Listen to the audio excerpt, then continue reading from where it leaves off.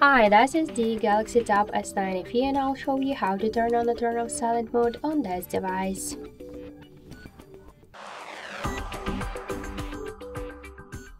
So open first the settings and then tap to the sound section. Here you'll see sound and mood mode. Mood, that is the silent mode. Just to activate it, select the mood mode. To turn it off, switch mode to the sound. Also, we got one more way how we could do that. Just open the control panel and you will see here a sound icon.